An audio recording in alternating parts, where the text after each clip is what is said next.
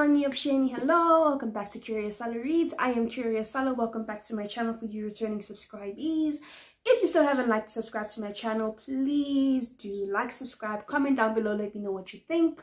As I've said before, this month is the month of May, so we are looking at books by my fellow African brothers and sisters because Africa Month is in May and Africa Day is celebrated on the 25th of May. So, in this review, I'm going to be looking at This Mournable Body by Tsitsi Dangarembga. So, Tsitsi Dangarembga is a Zimbabwean author. And last year it was selected for the Booker Prize. It was shortlisted for the Booker Prize, which is a really big honor, actually, if you come to think about it. Although I'm not entirely sure, as I've seen from a lot of reviewers, that you enjoy this book a lot more once you've read her first two other books. So it's actually a trilogy.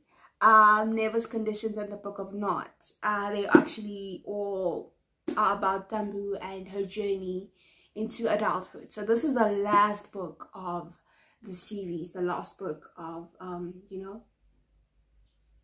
the series. So yeah,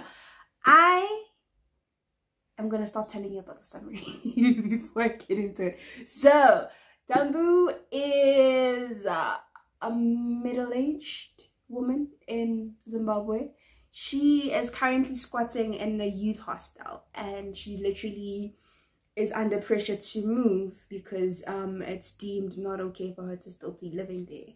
Her landlord at the time is actually still kind and is helping her, or is suggesting places for her to go to, you know. And so she does find new accommodation. She moves with a widow, and she then gets a job. She gets a job and she literally goes through a whole lot of triumphs and failures. It's like ups and downs that she has to deal with. And yeah, honestly, this book is written in the second person, so you. And I struggled with it.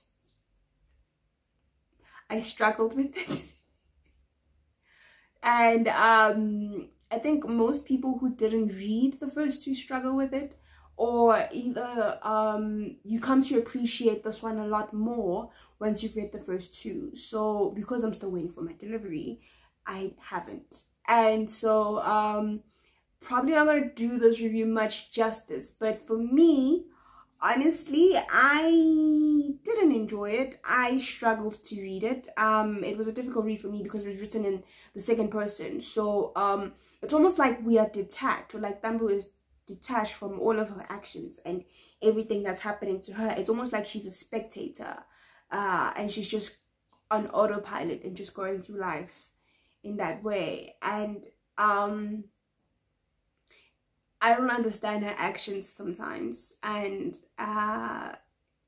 yeah, it's kind of, you know, because there's a scene, you know, there's literally in the first couple of pages the scene where Tambu bears witness to almost an assault of one of her hostel mates at a taxi rank in the market of Zimbabwe. And she's just like sort of moving with the crowd. Like she doesn't want to, but she does. She wants to stop them, but she can't. It's almost like, you know, she's just part of this train that's just moving forward with these actions.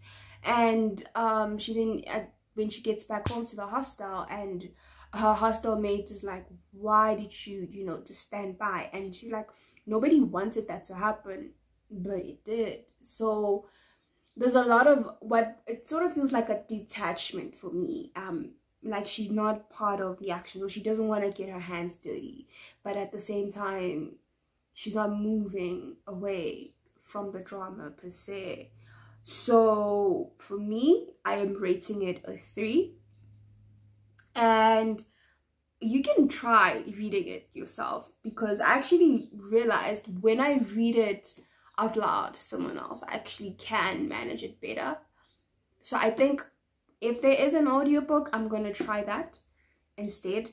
I'm going to try getting the audiobook so that I can actually give it the love it deserves, because it is a beautiful work. Okay, Tsitsi's writing is amazing. Okay, I love the way she describes certain things and the way she just paints pictures to you. And then there's a character that she introduces. It's Christine. I actually liked her because she was part of the war on the independence in Zimbabwe, and through her we get to see that life is not as rosy as you know they had promised. And it's almost like they were sold a dream and they went out to fight and they still came back and nothing really changed. They changed instead. And so we see a whole lot of the effect of colonialism in this country, and also the effects of a capitalist society in this, you know, in this country as well. So it's kind of sad, because we also see how there's so much pressure on the young people to, you know, succeed, because Tambu is literally the only one in her house, so in her family, who got an education. And so as someone who got an education, she's supposed to be doing way better. She's supposed to be able to send money home. She's supposed to be able to look after her family. But now she's literally at a point where she can't even do that. She's struggling with accommodation. She's struggling with finding another job. She's literally struggling with even getting food to eat, because she keeps on rummaging through her landladies at the hostel. No, not the youth hostel. The widows. She keeps rummaging through her garden, you know, for vegetables in order to eat. And she just, it's almost like she feels like she should be way better, like better off, instead of the position that she's in. And she even contemplates marrying one of the widow's sons in order to, you know, up her status in life and to up her situation and to change the situation for the better. And yeah, it's kind of, I don't know, it's kind of sad, because then they also make mention of how people with degrees like hers are actually now moving out of the country because there's just no opportunities in this country. Like, things are just so bad. People are moving to Mozambique, to Zambia, to even South Africa for better opportunities. She's got a cousin who is in the States and is actually, you know, doing way better. So I feel like she puts so much pressure on herself, and she actually feels ashamed for the fact that she can't do for her family as much as she would like to, as much as, you know, it seems like she's the one with the education and, you know, who went out and to better herself, but she's struggling even worse than her family is back home, who never actually got an education. So there are a lot of themes which are explored in this book, which is really interesting. So I like that about it. But for me, it was difficult to read. I couldn't get past this second person telling of it. It was hard to sort of connect with Tambu, or to, you know, feel bad for her, because she always just sort of feels so detached from the situation. Like it's not her, it's, you know. But yeah, there's some pretty other interesting characters in there. Basically, I'm in love with Christine. I liked how she's so odd.